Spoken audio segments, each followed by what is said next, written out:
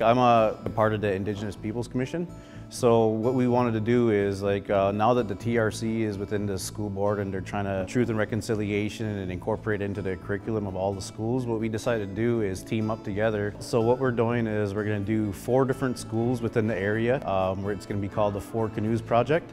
In doing so, what we're trying to do is put out more knowledge. There's a lot of lack of knowledge, so we're trying to put out the more knowledge and such for them to be able to understand exactly what truth and reconciliation is. The reason why we picked the birch bark canoe is because it's part of pretty much every single Indigenous culture, and it's been like a long time.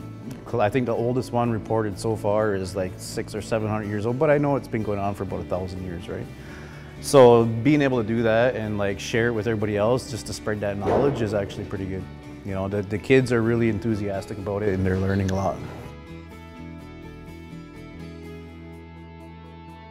I was able to, bring the things I learned in class and I'm able to apply them to the canoe and basically learn that with the culture of Indigenous people.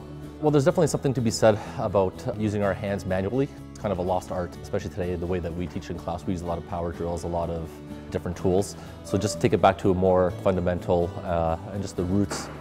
It's awesome because we're learning about the culture, and I've picked up so many hands-on skills because I plan to go into trade, so this is amazing.